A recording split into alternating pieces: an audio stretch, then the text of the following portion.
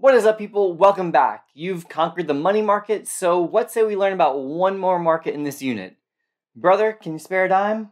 Or at least a like button smash and a sub?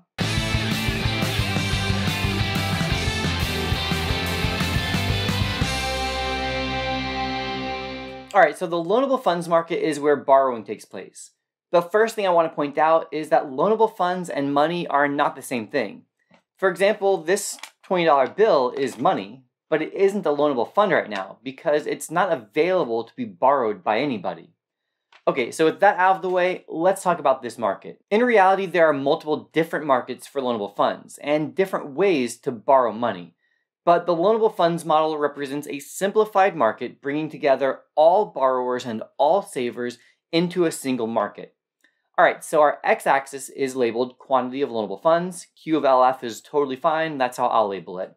Importantly, the y-axis is the real interest rate. Our money market model shows the nominal interest rates, but this one shows the real interest rate, which is adjusted for inflation and is therefore the interest rate that borrowers and lenders use to make their decisions. The rest of our model looks refreshingly simple. It's just another supply and demand model, upward sloping supply curve, and a downward sloping demand curve. Let's start with the supply curve. The supply curve represents savers and lenders.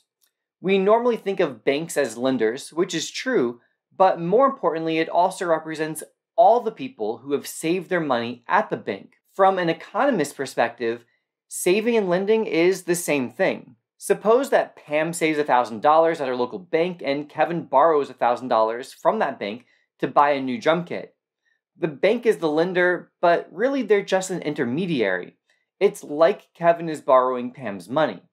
The major function of banks is bringing together savers and borrowers in an efficient way. Okay, so the supply curve represents savers and lenders, which we now understand are the same. The supply curve is upward sloping because savers and lenders prefer higher interest rates. The real interest rate is the price of borrowing money. So savers and lenders enjoy receiving a higher real interest rate in return for their money. Before we move on to the demand curve, I need to add a little bit of a wrinkle to the supply, which is that it matters whether we have an open or a closed economy. An open economy trades with other countries, while a closed economy does not. The reason this matters is because the supply curve represents savings, so we have to know whether or not people from other countries are able to save their money in this economy. So let's start with a closed economy that does not allow international borrowing and lending. In the absence of international borrowing and lending, national savings is equal to public savings plus private savings. And yeah, I know, I have to define both of those for you. Private savings refer to savings by households, and yeah, I have math for that too. We can also say that private savings equal disposable income minus consumption, since the only two things we can do with our disposable income is to either save it or to consume it. Public savings refer to governments and is equal to tax revenue minus government spending. And this number is very often going to be negative since the US federal government has made it a habit to run larger and larger deficits.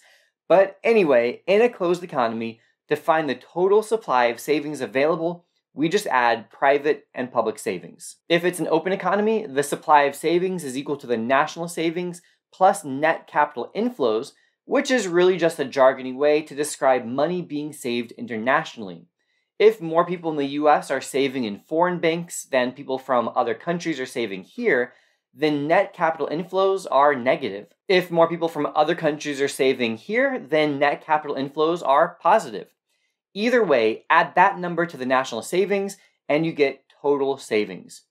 Remember the savings investment identity, which states that total savings is equal to total investment spending. So be aware that a test question could also phrase this as investment equals national savings plus net capital inflows. The demand curve is much simpler. It just represents borrowers. Borrowers can be individuals, businesses, or governments in need of loanable funds. All borrowers are included in this market, and not surprisingly, borrowers like to pay less to borrow money, so they like lower real interest rates. Therefore, the quantity demanded of loanable funds is greater at lower interest rates than it is at higher interest rates. Okay, so let's talk about shifts of the supply and demand curves. Since we just covered demand, we can say there and do that first.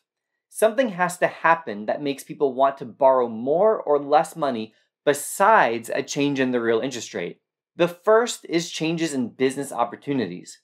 When businesses, and to a lesser extent households, are optimistic about future business opportunities, their demand for loanable funds increases, shifting the demand curve to the right and pushing up the real interest rate. When they're pessimistic, the demand for loanable funds decreases. And I think this makes sense, right? If you think the economy is about to go into the toilet, it probably doesn't feel like a great time to open up a second Bob's Burgers location. The other reason has to do with government policy on investment. If the government passes an investment tax credit, it essentially makes it cheaper to borrow money by reducing the taxes a business owes, so the demand for loanable funds increases and shifts to the right. On the other hand, if that tax credit is removed or taxes on investment income are raised, this will shift the demand for loanable funds to the left. Okay, and lastly, the supply curve. Again, something has to make people change their savings behavior besides a change in the real interest rate.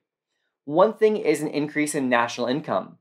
As long as their MPC stays the same, if a person has more income, then they will save some of that increase.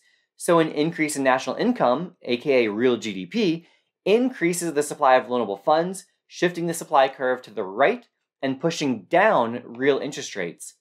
A decrease in income would shift the supply curve to the left, or if people's savings behavior itself changed and they saved more or less, then the curve would shift right or left as a result. The big one, though, is about public savings, the difference between tax revenue and government spending. When a government runs a larger budget deficit, meaning that spending is greater than tax revenue, it reduces public savings, shifting the supply curve to the left and pushing up the real interest rate. We'll deal with this more in Unit 5, but notice that this basically means that the result of expansionary fiscal policy is to raise the real interest rate.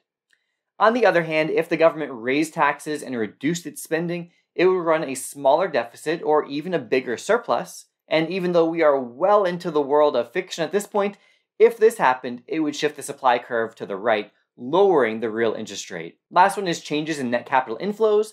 If more foreigners save their money in the US, the supply curve would shift to the right in the US, lowering real interest rates. And if more Americans chose to save their money in foreign markets, this would decrease the savings here, shifting the supply curve to the left. All right, so that's it for Unit 4. Until next time, this has been a La Money production. Thanks again for watching. Make sure to like, subscribe, to ring that bell. Check out the description for a link to the answers to these questions, as well as the unit notes and a great review book, Macro in 250 Words. And I will see you in the next video.